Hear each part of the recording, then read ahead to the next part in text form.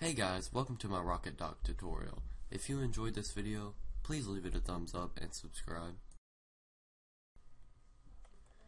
Hey guys, today I'm going to be showing you how to make your Windows 7 computer go from the messy jumbled up mess that it probably is now to this sleek, clean, and beautiful dock design thing that I have here on my screen. Ignore this.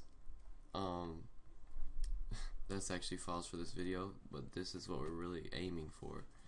A clean, nice, sleek background with a dock tray like incorporated into it. And we're gonna make this bar disappear if you don't have more than one monitor that you can put the bar on. And all you're going to need for this is a program called RocketDock. So the first thing you want to do is just go ahead and download that. You can follow what I'm doing, or you can just look in the description for the link. Go to Google and type in RocketDock. You can go to their website. Click download at the top. You want to download RocketDock. Alright, now just go ahead and install it. I already have it installed, so I'm not going to do that. Now once you have it installed, you're actually going to have to run it. So go down to your start button here, find RocketDock, and click it. Now that you have RocketDock up, we're going to need to change a few things. You can go ahead and throw all the icons off. I particularly don't like any of the icons currently on the bar, but key the recycling bin. If you don't like the recycling bin that they offer, just go over to it, go to RocketDock, go to Icon Settings, and hit default icon. It will bring you back to the original Windows 7 recycling bin icon, which I feel looks a lot better than this. Alright, so now what we're going to do is you want to go to RocketDock, Dock Settings, and we'll be in General. You can go ahead and set English or whatever language that you speak. You want to check this box right here, Run at Startup. If you do not check this box, whenever you start up your computer, there will be no icons on it until you go down here to start and click RocketDock. I prefer to just have mine start up when I start my computer, so that's what we're gonna do. This is pointless, so I don't see anything in using this. If you want to save your RocketDock settings and upload them on someone else's computer without having to manually go and put them in, you can store settings in a portable INI single user file, and you can transfer that over to their computer. If not, leave it unchecked. And the rest of these you can just ignore. And if you don't want to be able to drag something off of your dock, then you want to lock items. Alright, now moving on into icons. You can have your icon opacity all the way up like that, or all the way down. I just like mine all the way down, so whenever you scroll over, it brightens up. Looks a lot better than me. To me, sorry. Okay, your icon size, I keep that at about 61. You can make your icons as big or as small as you want. 61 seems about right to me, so that's where I keep it. Alright, now hover effects. I'll walk you through them. If you put none, nothing will happen. Bubble, that's the one that it will be by default, and it's my favorite one. It just kind of comes up whenever you move your mouse over it, kind of like a bubble effect. Okay, plateau, it's kind of like a flat. It just looks kind of flat.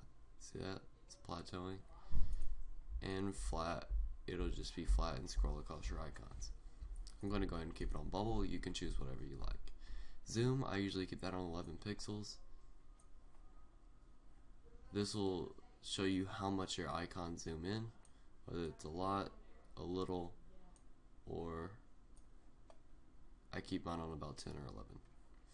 Zoom width, that's going to be how many icons your thing picks up within the width of your cursor. See how it picks up a whole bunch, and all the way down it only pick up one. I keep mine all the way down because I like to know what I'm clicking on. And zoom duration is just how long the icon will stay zoomed when you move away from it. Alright, let's look at positioning. Alright, if you're going to use the background here, which you can get from Chchcheckit.com, which is a YouTube user, he does graphics for Photoshop and stuff like that. I'll put his channel in the description as well as their website. You can go to their website, click wallpapers, and you can download any of those that have a dock on them, and it should look like mine. So your screen positioning is where you want your dock to be. It can be at the top, the bottom, the left, or the right. Okay, once you find where you want it, mine would be at the bottom if you use this wallpaper. You can choose your centering, which mine is all the way at 100%, and your edge offset, which is mine is at 119, to keep it right there in where it's supposed to be. Okay, let's look at style. When you first open RocketDock, your opacity will be all the way at 100%.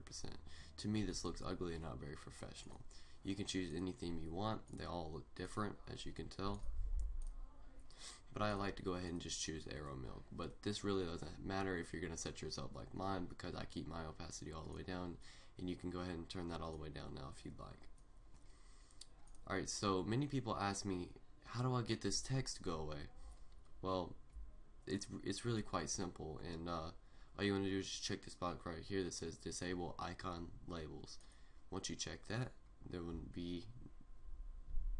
no longer be a label on your icons when you scroll over them. If you choose to keep this, then you can mess with these text settings and make your text look different. Just go ahead and disable that. Let's go to behavior. Okay, well, what icon attention effect is whenever you click on the icon, what kind of animation it's going to do. I just keep it on bounce. So if we click on Google Chrome, you'll see that it'll bounce up and come back down. Hold on. Oh yeah, hold on. I had to click. Okay. Alright. You see that little bounce effect that it just did? That's what this is.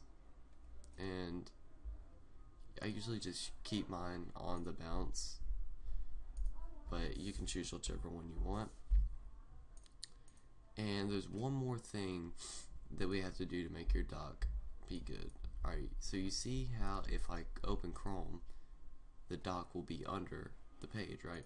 Well, before you set it like mine, yours is going to do this. You're going to see your dock in the web page, which who's going to want to do that, right? So go to your dock settings, and you're going to want to do always on bottom. That's very important. Always on bottom, or your dock will show whatever you're doing. Alright, now there's one more thing people ask, and that's how do I get these spaces in between each icon to just make it look a little bit cleaner, you know? So before you do this, you're going to have to go to Style and raise your opacity just a little bit. Now you're going to see these little black lines. Alright, and to add one of these, you're just going to go right click on an icon, go to Add Item, Separator. This little black line is going to come up. And you can just put these in between all your icons. Just put a little separator in between them. It's pretty cool. So I really enjoy that. Now keep a note now that if you want to add icons to your dock, you're going to have to turn your opacity up or it will not work. And let me walk you through how to add icons. To add an icon, all you want to do is go to search, find an icon you want to use. I'll just throw paint on here for example. Just click and drag to your dock and drop it in, and it's there. All you have to do is just click it and it will launch the program. It's easy as that. And now once you want to take a program off of your dock, if you find that you don't have a use for it anymore, just click, hold, and drag and release on the desktop, and it will go away. And that pretty much concludes my RocketDock tutorial.